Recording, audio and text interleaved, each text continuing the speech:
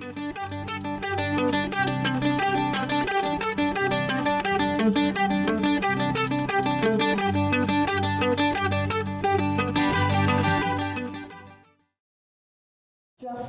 Sargent.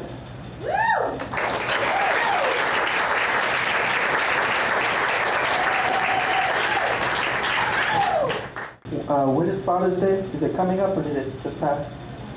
Sunday, thank you. This story is about my father. Well, it's actually about me, but it features my father, kind of the way that Glenn Ross features Alec Baldwin. My father, I admire him a lot. He's a real man's man. Grew up in Vermont, fisher, hunter, hiker. He can build anything out of anything. And he's a doctor too, so he's got the smarts. And he's always been very supportive. He and my mother make a great team. I think they raise us pretty well. Very supportive all the time, came to all of our games, and even supported us with the somewhat questionable decisions we made going into college. I kind of tricked them in terms of major choice. I always told them I wanted to do classics, but I made it more palatable by saying I wanted to also study pre-law and become a lawyer, and that's great. So after the first year, I was like, actually, I'm going to change that to computer science. Still okay. And I was like, after that, I changed it to linguistics, and then English, and then, you know. But they just kept supporting me through all that. And the college I went to was Duke University, which was a lot like 4 more years of high school. It's very isolated from the surrounding community. They encourage you to live on campus. So I didn't have a job. I didn't pay rent or anything like that. I was just, you know, kind of continued the whole dependency thing. And after college, I decided to move with my brother to New York City. He was pursuing a career in acting and had a program there that he was participating in. And I had nowhere better to be, and it had some fancy ideas about being a writer or something. So I thought New York would be a good place to be. But when you've never paid rent, never had a job, you're kind of going from 0 to 60 by moving to New York City. And I'm also somewhat of a country mouse, so again, a lot of culture shock. It didn't hit me right away. At first, it's just very exciting to be there. There's a real energy to New York City. But after that initial excitement wore off, it just became really oppressive. I remember in the first couple of days of the excitement, I just walked around downtown everywhere I could. I walked from like Harlem all the way to Battery Park and then back again, which was exhausting. But it was exciting to see everything.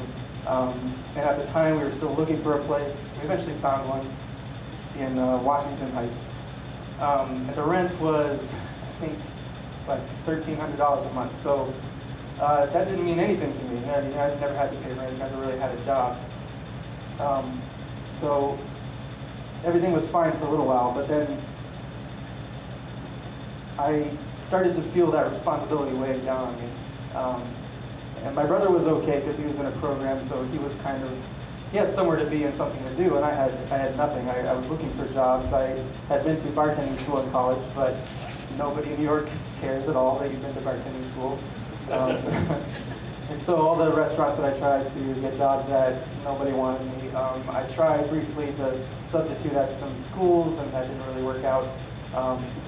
So I just ended up, I remember walking through Midtown and looking up at the skyscrapers and just knowing that each building had hundreds and thousands of offices in it, and each of them had people in them. And I was just wondering, what could they possibly be doing? That many people. I couldn't figure it out. And I just started hiding in my room in our apartment. And the weeks went by, and I had nothing to do and nowhere to go. And I would try to do some searches online, try to find something, but nothing was happening. And I would call my mother because both of my parents were supportive, but when you call for like a, make me feel better kind of talk, I was usually talking to my mom. And so these calls became somewhat regular, a couple of times a week, just calling like, help, what am I doing here? I can't do this, and she tried to butter me up, and try to support me, like, oh no, you're great. Are you writing? Try to calm me down, and it worked pretty well. But it just couldn't go on like that. And eventually, I reached a breaking point. My brother and I both did. And we had already borrowed almost $3,000 from them. Well, I say borrowed. That's just a euphemism for taking $3,000 from our parents for the first month's rent and security deposit. And after several weeks being unable to find a job, not knowing what to do, and just feeling this crushing mass of humanity, we decided we had to get out of New York, and called the management company and asked them how we could do that. And he was sick of us because we had never rented before. We've sent our first rent money in as cash, and they had to call us specifically, tell us not to do that because the envelopes were opened by machines and the money went to money. So he already didn't like us, and he told us the only way to get out of the lease was to buy it out. And so I was like, okay, and called up parents and said, we can't do it. We tried, but we have to leave New York, so we need like $5,000 to buy the lease to leave. And that's when my mom gave the phone to my dad. And you might expect that he would use the money as a reason to say no, but that's not what he did. He told me about his time in the Navy as a doctor, about how many times young men would come into his office who had signed a contract joining the military, accepted all the benefits, and then when it came time for them to take their duty station, they would come to him to try and find a medical excuse to get out of it. And he said, I don't want you to be the kind of man who puts their name on something and then backs out. And these kind of coming of age moments, sometimes they happen slowly over time, and you look back and you realize that you've changed. And sometimes they happen like that. And this is one of those times where I heard the words, and I thought, yeah, I don't want to be that kind of man either. And so we stuck it out, and things got better, and I ended up spending 2 years there, and probably 3/4 of the stories I told at Extempo have come from my time in New York City. So I really appreciate all the times in my life that my dad said yes and supported me, and I really, really appreciate the time that he said no. Thank you.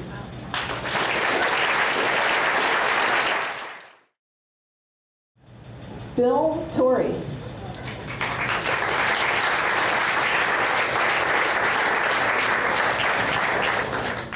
Tuesday, I picked up my grandson on his last day of school, and it got me to thinking about what it was like when I was in school. Back when I was in the 3rd grade, I was incarcerated with my classmates at the little white schoolhouse on the corner of Route 15 and 128 in Essex Center. All the other kids were at the main schoolhouse about 200 yards down 128, and for us kids at the little white schoolhouse, it was like being on Alcatraz, cut off from the mainland. And the warden of the prison was my 3rd grade teacher, Mrs. what we called her, Old Lady Asburn. Yeah. It was 1968, and corporal punishment was alive and kicking at the little white schoolhouse. She had many ways to straighten us out. Like, for instance, if you gave her any lip or spoke out of turn, she'd make you stick your tongue out. And then she'd clip a clothespin onto it. Her favorite was the old stand with your nose in the corner routine. Crude but effective. But you know, it only made some of us want to rebel against her even more. John Patry spent a good deal of the 3rd grade with his nose stuck in one corner or another. John was the unofficial ringleader of the loosely formed band of brothers that came together to annoy, pester, and piss off Old Lady Asburn. She once made John roll a crayon across the floor with his nose. In retaliation, somebody, I won't squeal, put a tack on old lady Asperin's desk here. I'm gonna rise out of her. Well, the battle seesawed back and forth. Headquarters for the resistance was down in the bathroom of the old schoolhouse, the boys' bathroom. You went down about 9 steps to a little landing, then you turned 9 degrees to the right, went down another 3 or 4 steps. On the right-hand side, there was a toilet stall. On the left-hand side, there was a sink. But right straight across from them last stairs, there was a long trough-type urinal. And old lady Asperin had never invaded our sanctuary.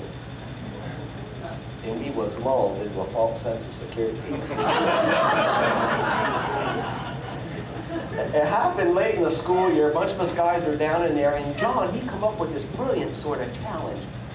Which one among us could piss the farthest? So Ray Porter went first. He started there in front of the urinal, and he's backing up, just whizzing away. He makes it right up to the first step there. You know, we're respectable, but we thought we had better candidates. So Hub Roby went next. He starts squeezing one out the urinal, back straight up to them first steps, steps straight up onto the first step there, still going strong. Probably could have gone farther. Of course, we was all laughing and squealing like 8-year-old boys tend to do. And it was my turn. Well, I start blasting away at the urinal. I back right up to that first step, step up onto the first one, still going strong.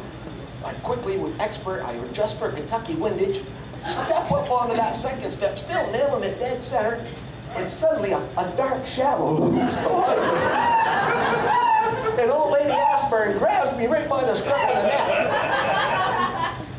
Now trying to shut down the waterworks while you're going full bore is not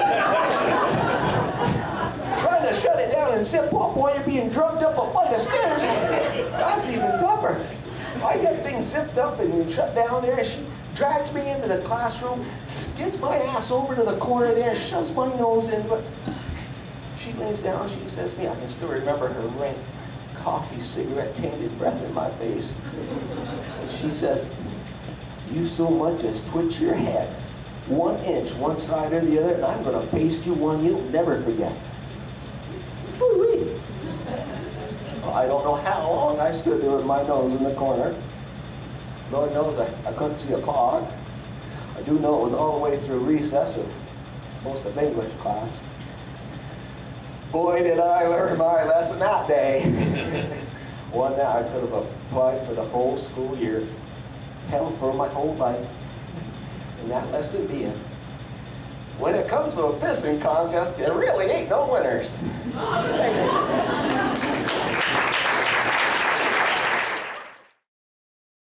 Linda Kelly.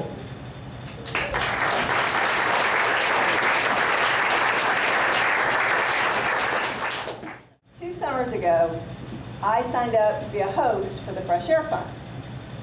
Now, if you don't know the organization, the Fresh Air Fund's been around for about 140 years. It's based in New York City, and it helps underserved inner-city kids escape the city for a week or two in the summer and spend that time with a host family, and it operates from Maine down to Virginia. And I'd always wanted to have an exchange student or something when my kids were in school, but I was a single working mom, and I traveled for work, and I just never felt like I could manage it. But now it was just me in Vermont by myself. I had the perfect house, pets, great community, knew all the fun things to do. So I thought I was the perfect host candidate. But then I started thinking about how this 10 or 12-year-old girl would see me through her eyes coming out to spend a week with a stranger in the country in Vermont. First of all, I was 55 years old. I was old enough to be a grandma. And it was just me. There were no other kids. So I talked to the Fresh Air Fund folks, and we agreed maybe I should have 2 girls. So I signed up to have 2 10-year-old girls come out and stay with me. And a couple of weeks later, I get an email with information about them, and I'd be hosting Timori and Isis, both from Brooklyn. So I sat down and wrote their parents an email and told them about myself and my house and all the fun things I had planned for them. And I told them I was 55, but I said I'm really fun and active, and I've got kids of my own, so I'll make sure they have a great time. So the day before the girls were to arrive, I go to the grocery store and I buy a bunch of bad kid food, you know, that stuff that comes in blue and red boxes. I had every intention of introducing them to all the good vegetables in my garden and the wild blackberries that grew down in my meadow, but I knew that would take a little transition time. So the morning they're due to arrive, I go to the bus stop and I painted a bright sign that said, "Welcome, Kamori and Isis." And they pile off the bus and I load them into the car and they're just strapping in the back seat when Kamori takes a look at Isis and says, "She's not an old lady."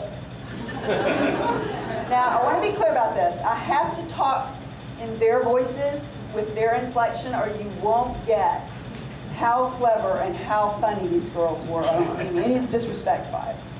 So the first morning they're at my house, I take them out after breakfast to meet my horse and show them how to take care of a horse. Of course, they're scared to death of her. But as soon as I get her in the stall and she's munching away on hay, they're fine. So I grab the muck rake and I go out and start cleaning up the horse poop. "Oh, you want to touch that doo-doo? You want to touch that doo-doo? That's nasty. You can't touch that doo-doo." Of course, by the third day, they're fighting me for the muck rake. But that was the birth of one of our expressions for the week. "That's nasty," usually followed by, "Oh." Became one of their catchphrases. So a couple of days later, we go into Montpelier. We go to the farmer's market. We're wandering around town. We've been there for a couple of hours. When Kamori came over to me and she said, "There are no black people in this town. How come, Linda, there's no black people in Vermont?" And I said, "Yes, there are African-American people in Vermont. Maybe not as many here as in other places, but there are." And so we're walking around town, and after lunch, I see this darling African-American couple with these 2 kids, probably 8 and 6. And so I go to the girls and I said, "See, there are African-American families in Vermont." So that's Saturday. On Sunday, the next day, we're in Chelsea at this fair. And the same family is there. Monday, we're at Quechee Gorge. And the same family is there. So, of course, Corey has it completely figured out. Comes over to me and she says, "Linda, you paid that family to follow us around." These girls did not miss a trick. The week before they came up, I thought to myself, you know, I should probably be dry the week that they're here. You know, I don't know their family situations. I don't know how alcohol fits in or doesn't. This is not normal for me. But I decided, okay, I'm not going to drink while they're here. So the 4th night they're with me. We're helping out at a wine and cheese tasting in my town, a little community event. And of course, I'm dipping into the samples of wine. So we get home that night, we flop down on the sofa, we're watching these silly shows on TV, and then we start telling knock-knock jokes, and then we're making fun of each other's toes, and I'm drinking a couple more glasses of wine. We had a blast, stayed up till like 2 in the morning. And the next morning at breakfast, Isis looks over at me with her wily little smile, and she says, "Ooh, Linda, you had 5 cups of wine last night." And that same night spawned one of our next catchphrases, which was, "Linda, you old, but you fun." So the night before the girls were to leave, I decided to take them to the contra dance at the Grange in Montpelier. And I'd been to the dances before, and I knew they were a blast. But I wasn't real sure how they'd feel about dancing with, you know, sweaty old Vermont men with long, scraggly old white beards. But they were great sports. They had so much fun. We stayed for 4 or 5 dances. They really seemed to enjoy themselves. But true to form, we get in the car to leave, and as soon as the door shut, Kamori starts in. The last guy she had danced was with this tall, thin, young guy with bare feet.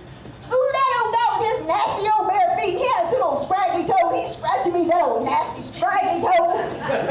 They just couldn't get anything past him. So the next morning, I put them on the bus, and they head back to New York City, and I am exhausted. And I tell anyone who will listen, do not let me ever do that again. Then I realized, for 9 months straight, I told hilarious stories about my time with Kamori and Isis. And I knew I had to have them back. So sure enough, they came back last summer, and we had so much fun. I mean, this is only half the stories. They're coming back this year for another week, and I'm really looking forward to it. Which just goes to show you, when you think you're doing something to help somebody else, you end up benefiting yourself the most. And remember, I'm old, but I'm fun. Dina Frankel.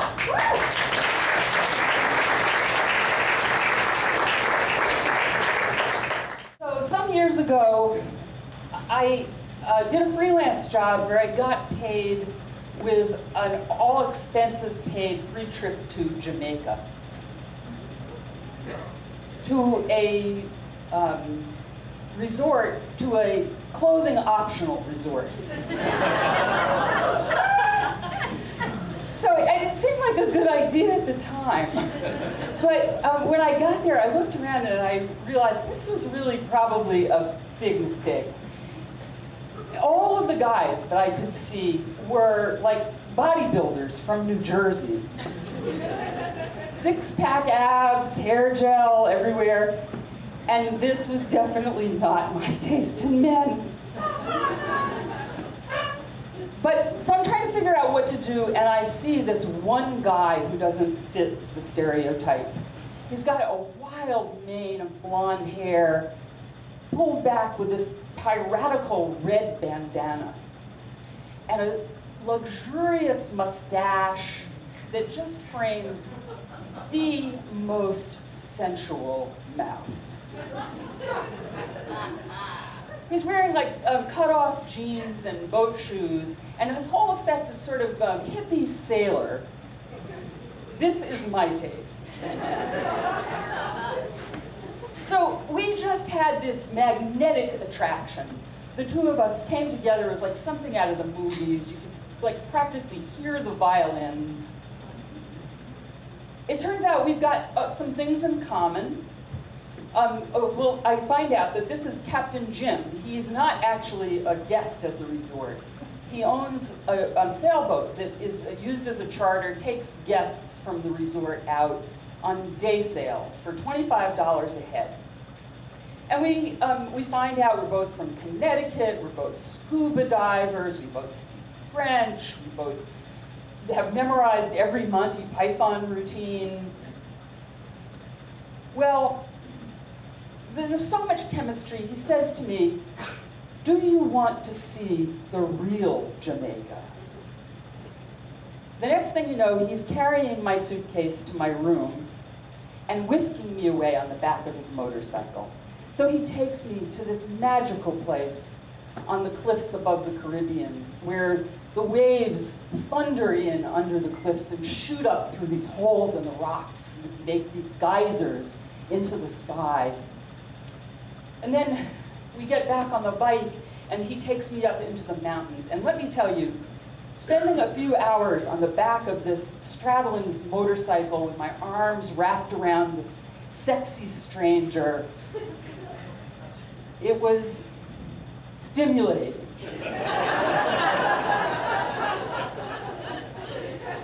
So we stopped for lunch at this little roadside shack that served jerk chicken and salt fish and red stripe beer.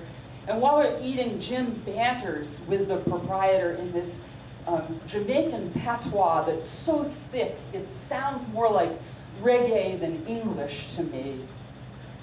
And then when we're done, we have a nice red stripe buzz going here, and we get on the bike and head further up into the hills. So as the afternoon goes on, the sky opens up and it rains like a monsoon.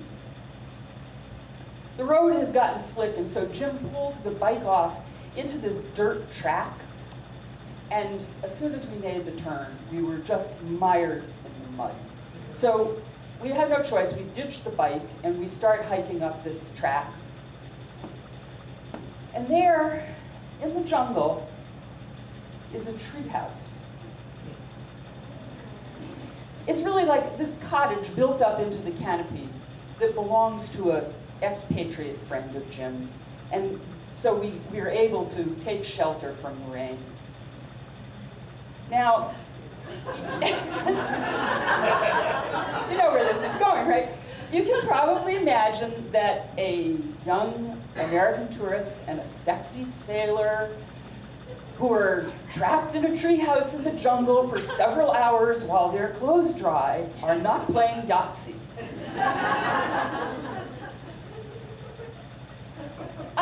Let me just put it this way, it was the most romantic afternoon of my life.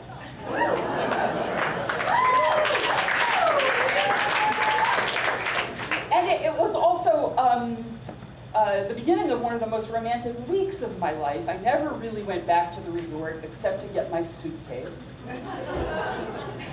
We swam and sailed and so forth. The air was just full of the smell of jasmine, and Jim made me feel like I was the center of the universe. The night before I was supposed to leave, he came to me and he asked for a favor. Would I bring a package back to the United States for him? Strictly on the up and up, he said. But you know, I had been with this guy for a week now, and I kind of trusted him. So the next day, he brings me this package, and it contains 480 $20 bills. And they smell like dirt, like pirate food. So here was his MO. He offered a $5 discount to the American tourists who paid for their boat rides in US currency, which was strictly illegal in Jamaica. And so he had amassed this huge piles of $20 bills, which he kept buried in the front yard of his house. And from time to time, he would befriend an American tourist, I suspect usually a female American tourist, and he would dig up just enough cash to stay under the $10,000 legal limit for bringing cash back into the United States. And he would ask them to mail the cash back to him at his home in the States. So you know what I did? I took the cash, I flew back to Miami, and I FedExed it to him just like I had promised. Jim told me years later that he had never lost a penny in this tax shelter scheme. I don't know why no one didn't just keep the cash, but I tell you, it never crossed my mind. Now, I've probably made you think that he was kind of a scoundrel and a user, but you know, he and I, 30-some years later, are still good friends. We traveled all over the world together. He's one of the most stand-up guys I've ever met. And that was the end of my smuggling career. Thank you. Rob Squire.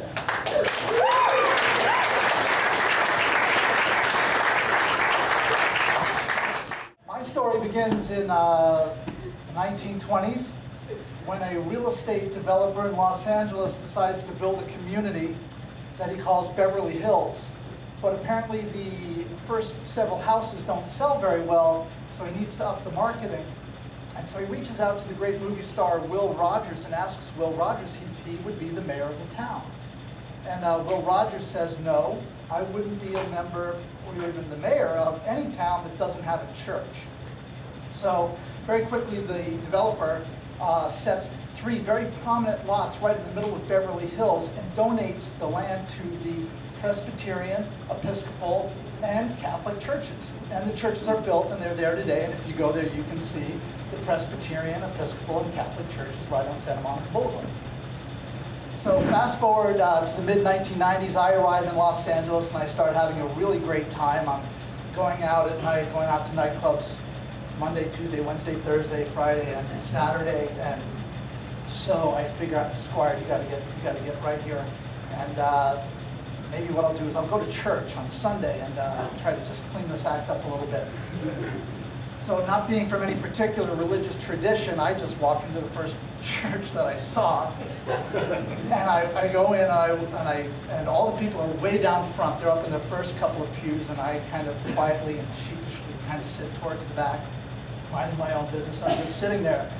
But there's a moment in the service when you're supposed to stand up and bid the people beside you peace. But there's nobody near me.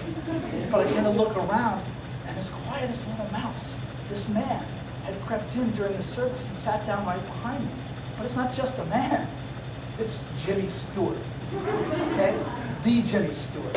And I look at Mr. Stewart, I said, a bit of peace, and these people up front are all taking a lot of time, so kind of whisper and talk. And I said, I'm Rob Squire, and he says, I'm Jimmy Stewart. And I was like, yes, you are Jimmy Stewart, yes, you are.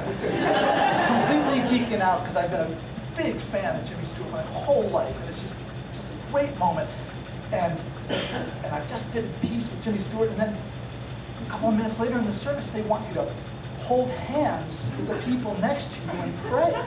But there's no one around me, so I turn around, and I'm holding Jimmy Stewart's hands, and we're praying together. Give us this day our daily bread, and I'm sitting here with this man, and I'm like, this is incredible. I didn't know church was like this. I feel like I had died and gone to heaven, and here I am, and I'm like, this is great. I'm going to come every week. I'm going to get to know Jimmy, and we're going to start hanging out, and we'll sit and pray with Jimmy Stewart. So this is great. And so I figured I'll catch him at coffee and donuts after service, and we'll make this thing a regular thing. But Jimmy slips out before the end of the service. He leaves just as quiet as he came in. But that doesn't deter me. I decide I'm coming back next week. So I came back next week. I go to church. Jimmy doesn't show up. And I figure, well, he must be sick. I come back the next week. Jimmy doesn't show up. Oh, he must be on vacation. I show up again the fourth week. Jimmy doesn't show up. I'm like, this is a long vacation. But I keep going back. Jimmy never shows up again. But I keep going back, and I start making friends, and I get active in the community, and I actually get confirmed in the church. And suddenly, the rector of the church and the bishop of LA come to me and they say, hey, Rob, have you ever thought about doing this professionally? I'm like, what? They're like, joining the clergy. I'm like, no. And he said, well, we've got a lot of pull at Yale, and we've kind of spoken to them. There's a spot for you at the divinity school. Why don't you go check it out? So the rector and I fly to New Haven. We go, I take the tour, I do the interviews and all that, and they tell me, we've got this spot for you. There's just this little formality. You got to finish up the application. So I go back to LA with this application. And it's right at this time that I discover why Jimmy Stewart is not in church, and why Jimmy Stewart is never going to be in church. And that's because the first week I went to church, I walked into the Presbyterian church. The second week, I walked into the Episcopal church. The whole time I'm waiting for Stewart, and he's next door. To make matters worse, now I've got this application, and I swear to God that the first question on the application says, what is it about your religious journey and your search for God that has brought you to the Episcopal Church? I had to do it. I wrote, I didn't come to the Episcopal Church looking for God. I came looking for Jimmy Stewart, and you don't have him. I wrote that, I signed it, I mailed it in. They did not accept my application. I did not join the clergy, and instead I moved to Montpelier.